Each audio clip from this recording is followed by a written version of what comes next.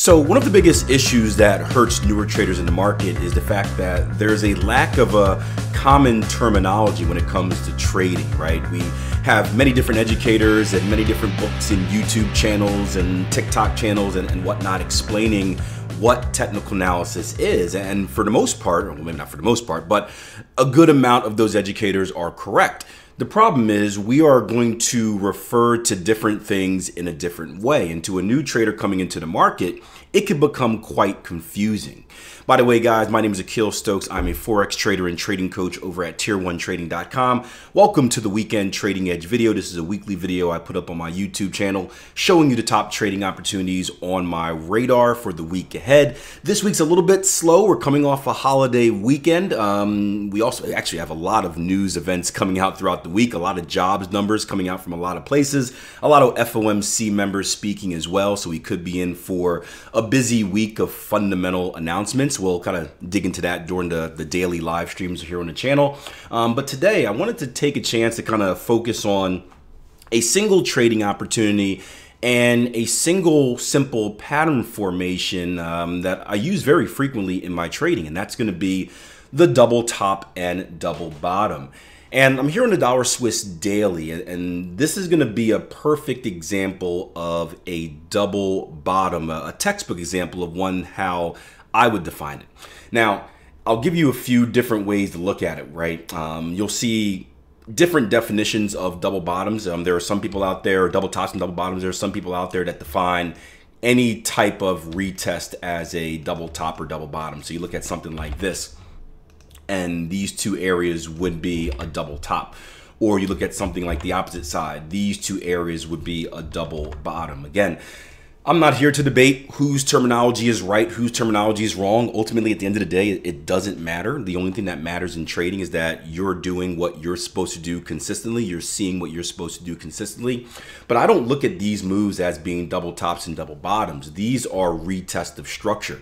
And if we're going to count every retest of structure as a double top or a double bottom, we're going to get into a lot of trouble when looking to kind of identify what the market is going to do, right? So a double top or double bottom for me is a slight retracement, not a full retracement, right? You see in these scenarios, right? Price comes down, we retrace fully back across the channel and then come back down to retest, right? That's a completely different beast. It tells a completely different story.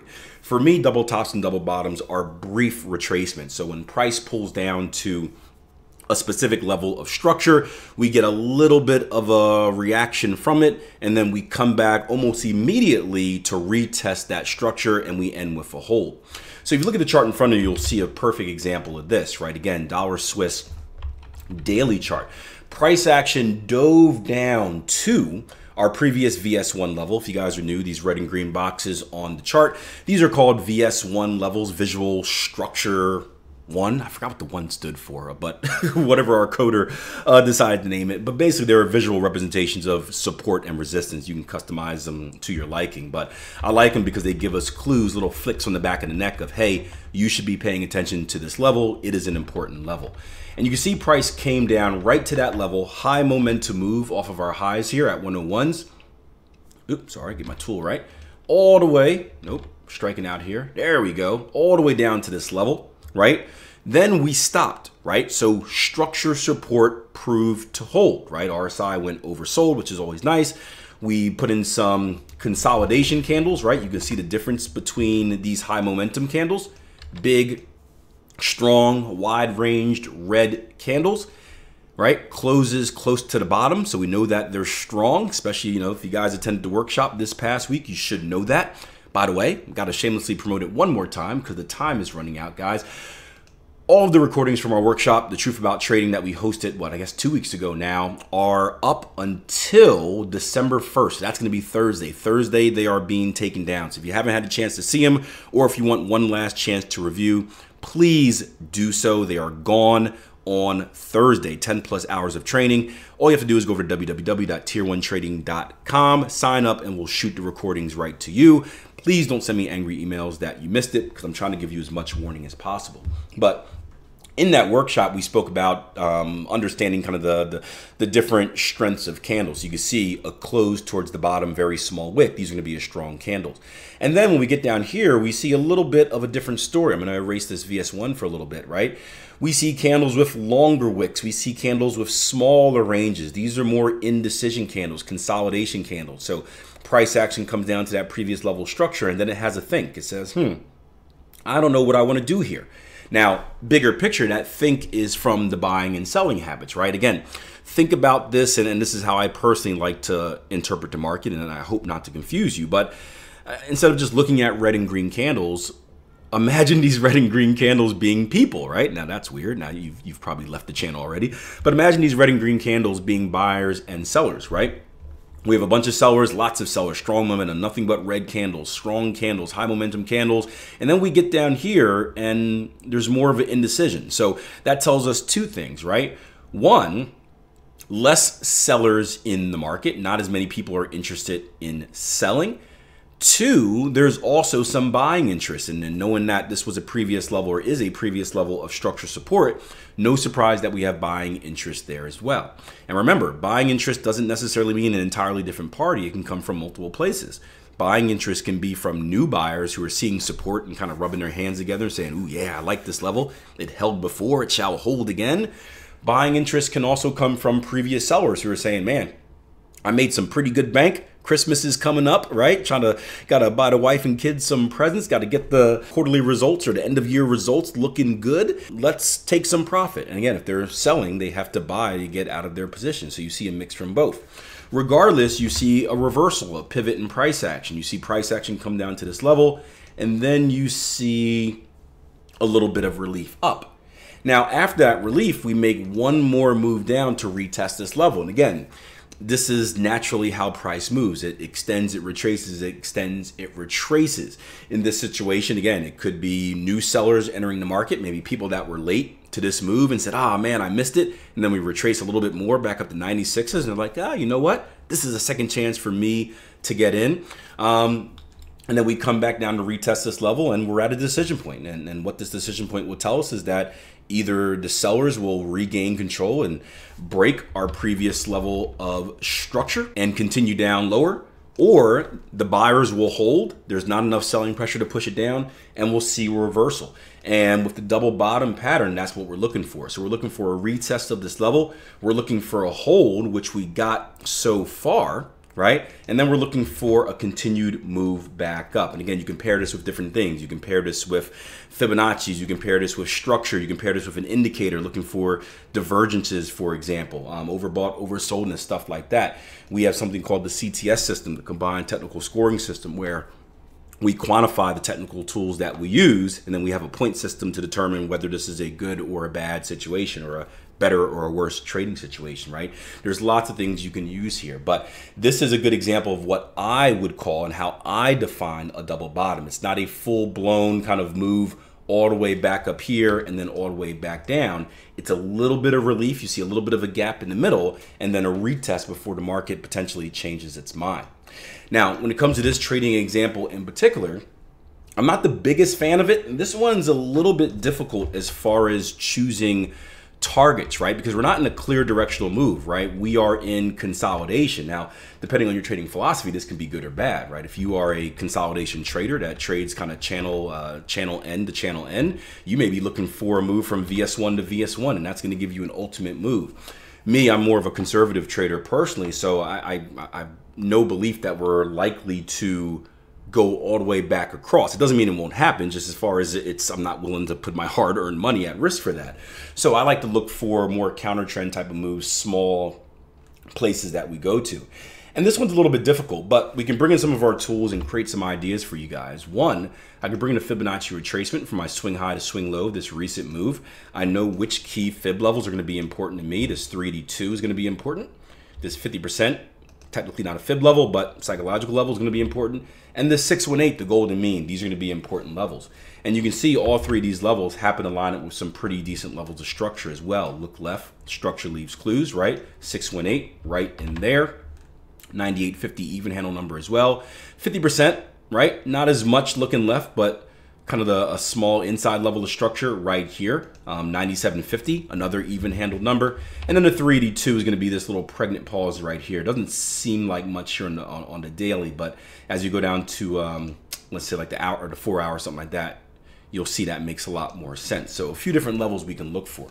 We can also bring in one of my new favorite friends, and I'm excited because I've been testing this thing for a year, right? I gave myself a year to play around with it, and basically 2 years to study volume. I started 2 years ago and then did a full year of testing to give you kind of an idea of how long it takes for me to change anything in my trading.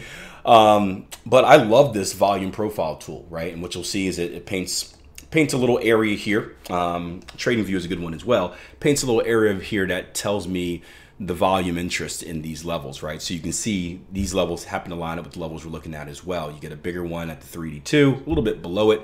We have one at the 618. I'll bring another one on TradingView. It's a little bit more, the settings I have are a little bit more cleaner over there. But the fact is we do have some volume interest at these levels too. So let's head over to TradingView real quick. I'm just gonna bring over, what am I looking at here? Dollar Swiss, there we go. That way I can use my risk reward tool as well. And let's go down to the 4 hour, right? Let's just remark up our charts real quick. Give me a second. While you guys are waiting, do me a favor, hit that like button, subscribe if you're new. I do a lot of uploads to this channel. Seems like daily now, or multiple times a day, between shorts and podcasts and live streams and this. So make sure you don't miss it. Subscribe, hit that like button, show your support. Let's go down to the 4 hour. Let's bring our volume profile back in from the 4 hour. Yeah, and let's just see what we're looking at here. Usually the TradingView one gives me a little bit of a line that shows me the most important level. Let's see if it does it here. Boom, okay, yeah. So we got our few levels right here. Again, 618, 50%, 382, and then we have our highest profile, our highest volume spike a little bit below that 618 level. Again, looks like right at an even handle, 98 even as well. So you may want to take that into account. So those are some ideas for targets. And let's look at the risk profile here. Now, again, everyone's risk reward and whatnot is going to be a little bit different. But if we take this how I would traditionally look at it with an ATR stop, I'll give you an idea of what this looks like right here, right? So let's say we get long at market on the open. Stops are going to be about, I think our ATR is about 100, so we're looking at 93, 50, 53, so 92, 53. So one ATR stop would be about right here. Now, again, you don't have to use one ATR. Use whatever your normal stop loss is, half ATR, 2 ATR, whatever it is. This is the part you got to do on your own, guys. But just to give you kind of an idea of the different risk profiles here, if you're looking for a move to the 382, you're going to get exactly a 1-to-1. If you're looking for a move to the 50%, you're going to get a little bit more than a 1-to-1. If you're looking for a move all the way to that 618, right now we're getting close to kind of 2-to-1 risk reward. And of course, if you're looking higher, you're going to have much higher. Now, again, when you set up your risk profile, you don't want to set up your risk profile based off of the risk reward you want. So I think it's a very bad idea to be like, hey, I want to have a 1-to-1, so I'll measure out my stop and just put my target at a 1-to-1. I think that's a very bad idea. You want to place your target where you think price action will likely to go. I think we did a video the other day called Smart Target Taking, or talking about how most people aren't good at taking targets. You can go back and watch that if you want more info, but that's very important. And I was having a conversation with one of our Tier 1 trading members this morning, exactly, or I responded to an email this morning where he's been working on kind of developing different rules for the cipher pattern, and we talked a little bit about trailing stops and risk management. And it reminded me of a trader that I work with for a few years now named Cody, and he started implementing this when he was going through his prop firm challenge, right? So when he started during the pandemic, he took the leap and said, hey, I'm going to go for one of these prop firm challenges.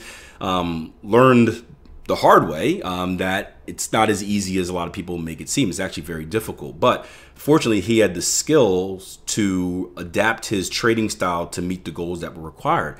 And something that he did during that was an aggressive trail instead of a conservative target, right? He had to take more aggressive targets because he had to reach this quota in order to pass the challenge, but he also had to stay within very specific risk parameters. So He didn't want to take money out early because he wouldn't get enough profit to meet the requirements, but he also couldn't have so much at risk. So one of the things that he did was he started taking more aggressive targets. So let's say he's shooting up here for this 1618.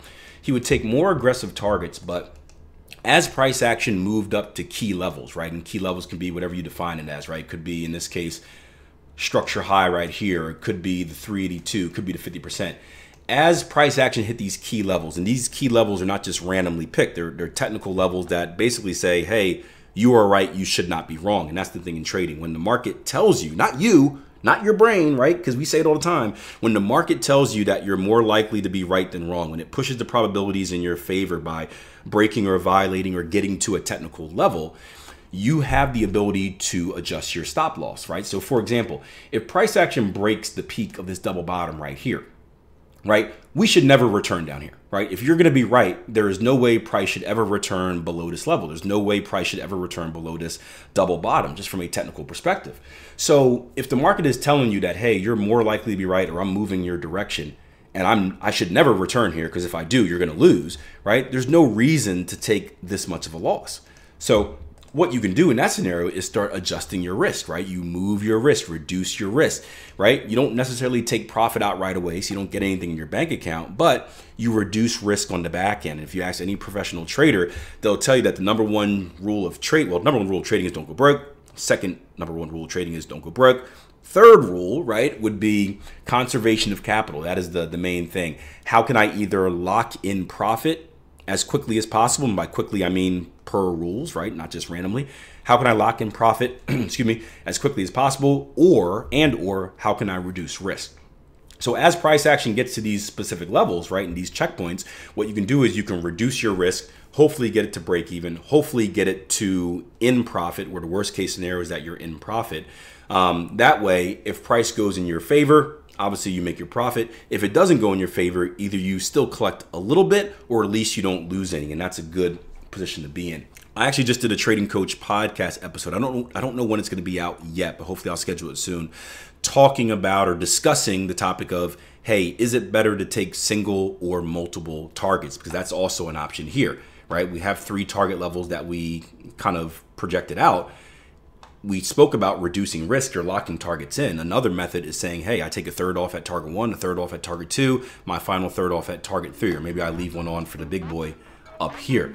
That is another method as well, but just remember that bigger targets don't always mean bigger profits, but I'll let you guys listen to the podcast for that. Thank you guys for joining. Again, before you leave, hit that like button, subscribe if you're new, that way you don't miss the next upload. Leave a comment below if you have any questions or comments about what you saw here in the video, and don't forget 10+ hours of free training available until Thursday, December 1st, right?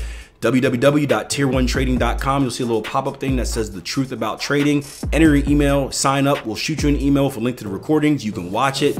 Lots of good workshop discussions, lots of good training sessions on technical analysis, treating your trading like a business, trading psychology, even fundamental analysis as well. So everything you need to know about how to get on the right path to become a consistently profitable trader is in that workshop. If you do not watch it, how can I believe that you actually want to improve? How can you tell yourself that you actually want to improve? All right, I'll see you guys next week in the live stream. Until then, plan your trade, trade your plan. Take care.